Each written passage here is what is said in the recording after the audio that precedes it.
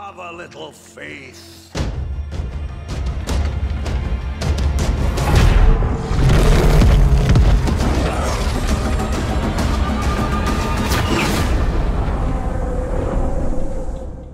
Hello and welcome everyone, Heart here, and today I've got an early access first look at the new DLC for Total War Warhammer 2, The Hunter and the Beast. It launches on the 11th of September, but Creative Assembly have been kind enough to give me early access, and today I'm allowed to show you guys some footage featuring Nakai the Wanderer, who leads the Spirit of the Jungle faction, a new Lizardmen faction included in the DLC. Now I thought for this first early access video, I'd do a custom battle up against the Huntsman's Expedition, the other new faction included in the DLC, which is led by Marcus Wolfhart.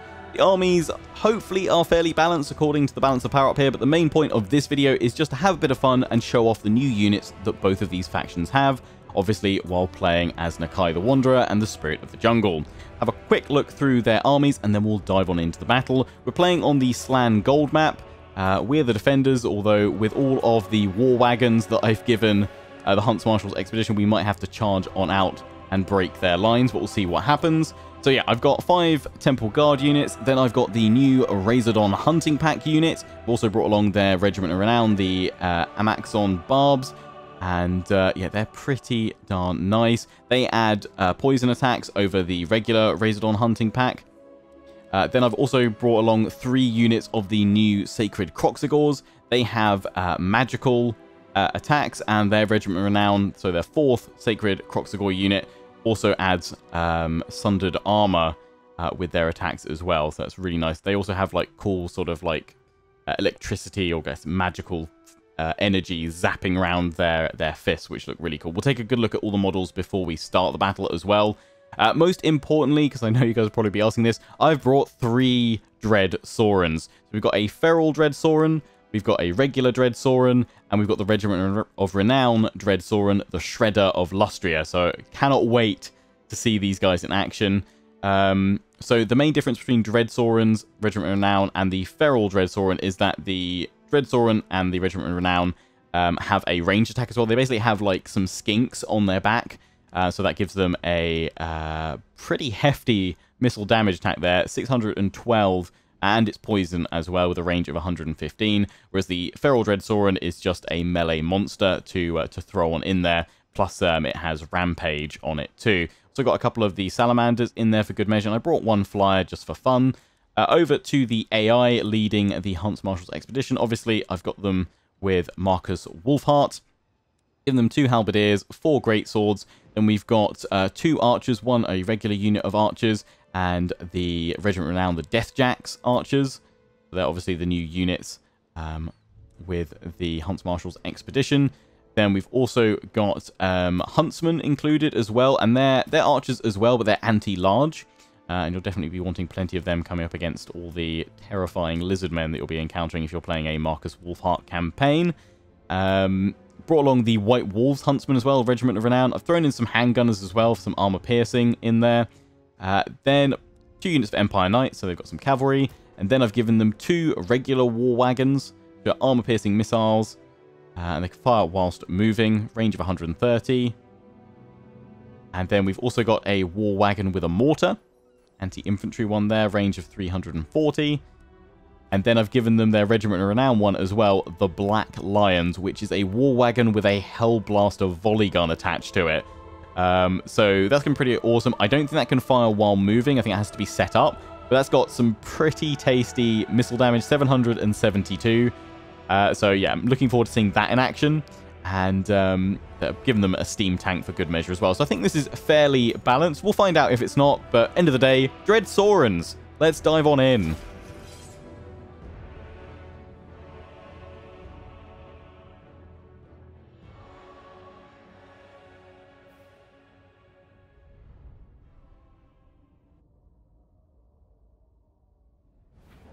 Okay, so we're on the map. We're defending. Thought that was apt for us here. Like the scenario that the Huntsman has come to claim the Slan Gold. Spirit of the Jungle. Nakai the Wanderer will not let them have it. So let's have a quick look at all these units. Then we'll do setting up deployments. That's Nakai the Wanderer. A mighty Croxigor. seen quite a bit of action. Many battles with all the scars over Nakai there. The massive... Is that like a staff? Or is that just a huge mace? This looks awesome. So then behind we've got the sacred Croxigors. And they've got sort of this sort of golden energy pulsing around their gauntlet fists, which just look insane. The Regiment Renown version, though, look at these boys. I've got like, this one's got orbs at the end. They've all got sort of different models. Some of them have got like a lizardman face on the end. Some horns or big old teeth at the end. These guys have got sort of like this blue electrical energy blasting around. Obviously, they are sort of brown with orange markings on them compared to the regular Sacred Croxigors, which are white and blue, or is that just variations in their color pattern? No, it's just sort of white and blue coloring. And there we go. There's the big boys themselves. Got the Feral Dread Sauron there. Nothing on his back. Let's set you guys up a little bit so we can see properly. This is the Shredder of Lustria, Dread Sauron. So this is the Regiment of Renown. Here's some big, big boys. And you got loads of skinks on your back. I'm sure the Dread Sauron's super happy about that. Purple highlights and eyes. And that's my other Dread Sauron that's over this side. These are some big, big boys. Can't wait to see them in combat. They have pretty low melee defense, though. But while they are big and mighty, you probably won't just be able to throw them in without some support. The weapon strength is disgusting. 750. Melee attack 52. Comparing that over to the Shredder of Lustria Dread Sauron. 64 on the melee attack. So yeah, we should be able to take down some huntsmen fairly nicely. And then finally, new unit-wise, we've got the Razordon hunting packs. You guys look really nice. All those horns all over your backs. Again, you can use them for missile or you can send them into melee, but their melee attack is very low, as is their defense. So best to keep them back unless you can get a really good flank on round, I would imagine. Similar to how you use salamanders, but they don't have quite as much range as salamanders. The missile damage isn't as high, but they're armor piercing, so they should be good, hopefully, at bringing down armored targets. We'll see how they fare. Right, let's get these guys deployed up. Right, Temple Guard out in front. Croxigors, rather the Sacred Croxigors. Haven't brought any of the regular ones. We'll have them behind. I'm not sure I've got enough deployment space here. We'll have to move them out once we get going, once we move forward. They've also got the Regiment Renown one. They've got like darker scales, blue scales. Looking cool. Them on one side, while the salamanders on the other. This is a tight deployment. Did not plan this well. And then I guess I have all the... Actually, well, probably one in the middle and then one on each side. Dread Saurons. There's some big, big boys. Oh, we've got a Carnosaur. I totally forgot we had a Carnosaur in here, but I guess... Here we go. Don't have a banana available. So here's a Carnosaur for scale on that Dread Sauron. You're a little tiny boy now. Look at this big bad boy behind you.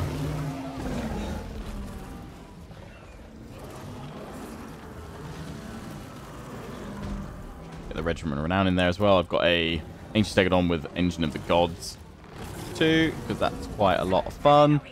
Yeah, I'm gonna have you guys back here. Try and harass and neutralize the war wagons. We'll take a look at them as well now. They're set up quickly. I think we're all set up where we want to be there. Then we can start the battle. Crack on with it, Lionheart. Alright, so war wagons. Will it show me the stats? Yeah, here we go. Here's the war wagons. Basically, complement of missile infantry sitting in there, poking their heads up and firing some shots off. Is pretty cool. Any war wagons. Then we've got the mortars. Just literally mounted a mortar in the back. Where's the... Here we go. The Black Lions. The Hellblaster volley guns in them. That's going to be awesome. Can't wait to see that in action. Although, can wait a little bit if it does a lot of damage to me. We got more war wagons over there. Let's have a look at the at their archers. I think some of them are hidden though. Yeah, I can't take a good look at them all. We can take a look at this unit of archers, and that's it. This is Dave the Archer. Dave's about to have a bad day when he gets munched on by a big old dread sauron. Right, I think that's all we need to show, aside from Wolfheart, but he's also hidden, being a stealthy boy. Let's begin. So I'd like for them to come to me, but I don't know if that's going to be possible or not. With them having a fair bit of artillery.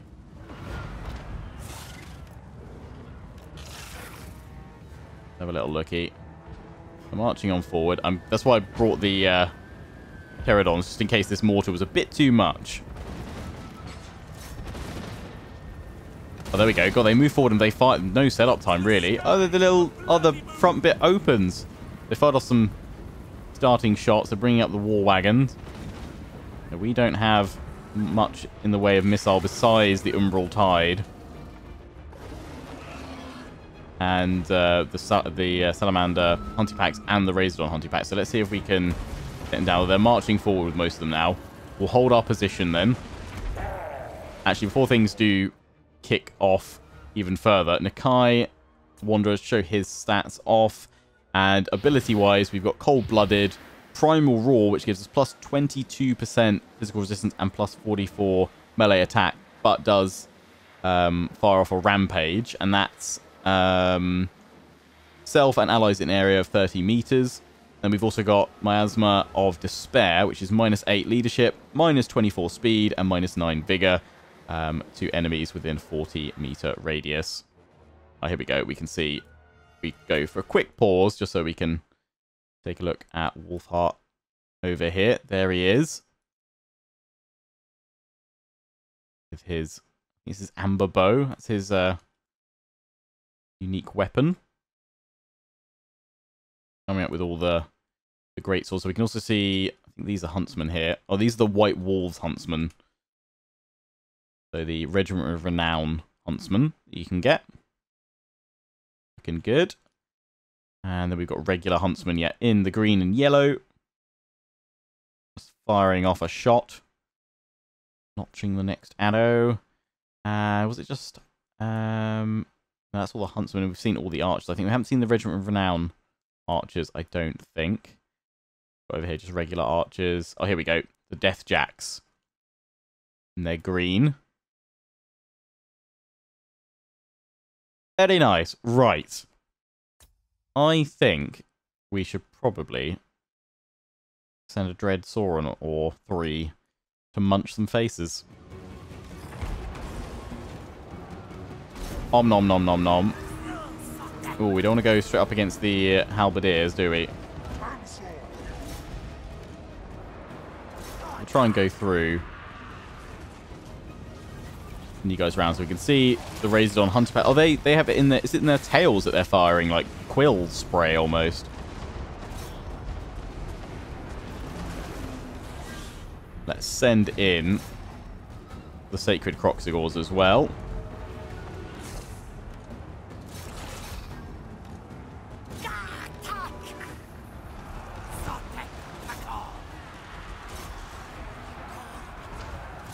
So... Oh, Dread Saurons! Munching. I mean, I don't know why I'm so surprised, to be honest. Dread Saurons are always going to munch some faces. Look at them go. Run with your war wagons!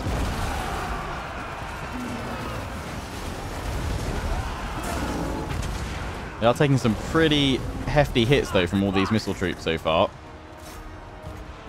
Will Lionheart lose the Regiment of Renown straight away? Let's get Nakai the Wanderer in there. Oh, their morale is dropping hard.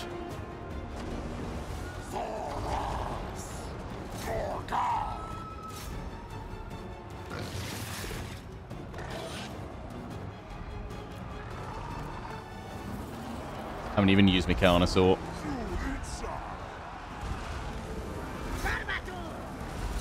You guys hunt. Go after Wolfheart there. We'll have a Wolfheart and Nakai battle off.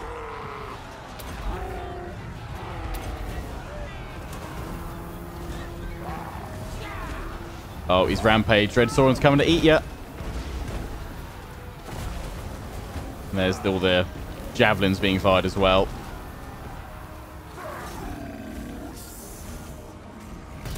Oh! That's a slam. Let's have a quick look at these Croxigors if we can.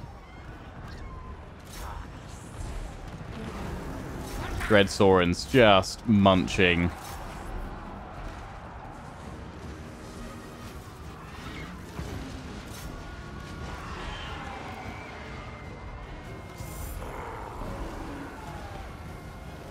Oh, he's going down. He's gone.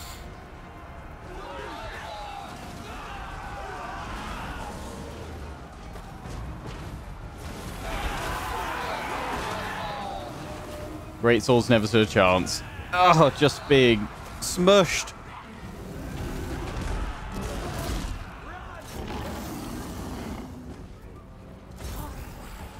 Oh, we're about to lose this Dread Sauron, though. It's been broken. The war wagons have taken it down. Oh, it's just shattered.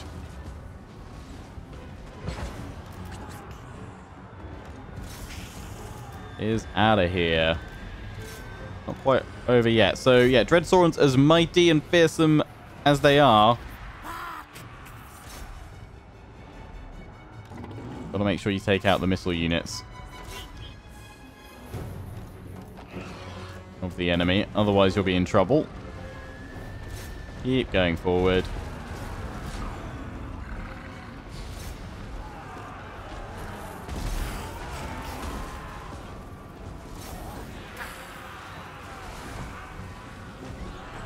Take out that war wagon.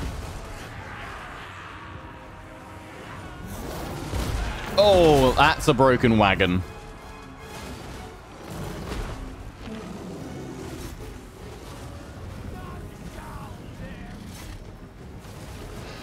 Oh, yeah. The Razordon's making short work of the wagon. The steam tank is just chilling over here. You've wrecked the wagons.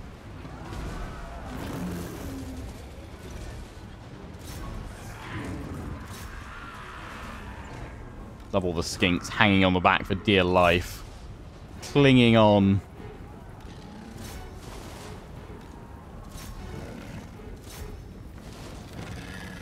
Oh yeah, God, these Razordons, great at taking down the steam tank. They are obviously armor piercing. Oh, just shredding through it.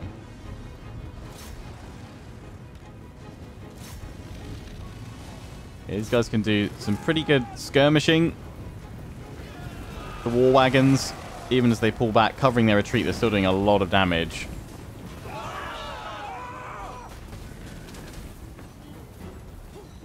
Yeah, you archers, you're going to die. And there is the victory. Oh, he just pummeled him into... That, like, pulls up a rock and then smashes the rock down. Oh, we only lost one Dread Sauron, and I think that one just shattered off the map. Although this one is so close to going down. Oh dear. Let's watch him have some fun.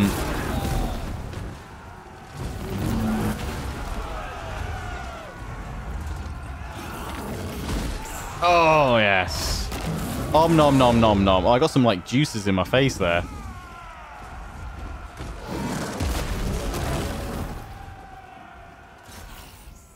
Chase them down. Got Nakai chasing them as well. Slow him down. Send him into a frenzy. Oh, yes.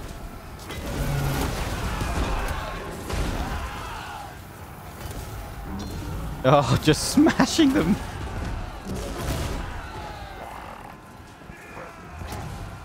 It's going to be good having some Dread Saurons on your side.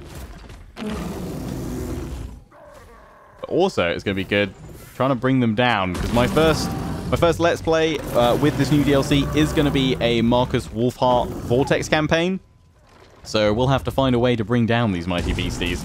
It seemed like the War Wagons were pretty effective at doing that. Definitely want to get the Black Lions Hellblaster one. We'll need to use our archers and huntsmen to maximum effect.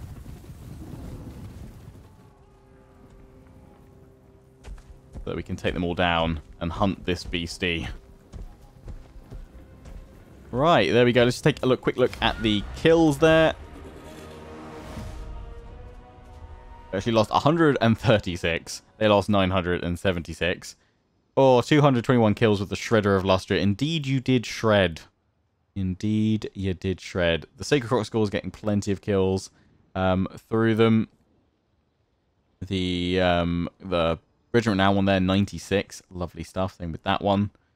Raised Arms didn't get that many kills with them, but they definitely were chipping away at that steam tank very nicely. I'm looking at this side. I mean, probably not fair. The AI obviously isn't going to use these guys to maximum effect. They got smushed. Anyway, that's where I'm going to wrap things up for this first early access first look at the new DLC, the Hunter and the Beast. There'll be more to come, so make sure you stay tuned. And if you've liked what you've seen, you want to pick up the DLC, you want to pre-order it, want to support the channel at the same time, then feel free to check out the link to Games Planet that's in the description and pinned to the top of the comment section. You can save a total of 15% by using the code BEAST5 at the checkout. I think it's already 10% off over at Games Planet, but you can save an extra 5% for a total of 15% total by using BEAST5 at the checkout on Games Planet via my link below. So yeah, I hope you guys have enjoyed. Until the next one, don't forget to comment, rate, and subscribe. Follow me on Facebook and Twitter, take pride and join the Legion. Check out my affiliates and sponsors, Games Planet, Overclockers UK, and Qt. And do let me know down in the comment section who you're most looking forward to playing as and why. Nakai the Wanderer or Marcus Wolfheart the Huntsman. Let me know down in the comment section. Until the next one, ciao for now.